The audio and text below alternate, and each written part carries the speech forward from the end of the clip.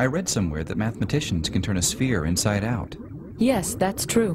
What's the big deal? Just poke a hole in it and pull it through. Sure, but the point is to do it without making a hole. But then it seems impossible. You're right. You cannot do it with an ordinary sphere, like a basketball. You have to understand the rules of the game. This sphere is made of an abstract elastic material that can stretch and bend and pass through itself. But you cannot rip or puncture this material without destroying it, and you cannot crease it or bend it sharply. If the surface can pass through itself, what's the problem? Do you think allowing self-intersections makes it easy? Try it. I'll push the two halves right through each other. Be careful. What about that ring around the equator?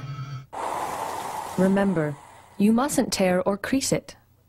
Let me try again. That's no good either. You're pinching it infinitely tight. But then there's no way. It's impossible. You'd have to crease or pinch it to turn it inside out.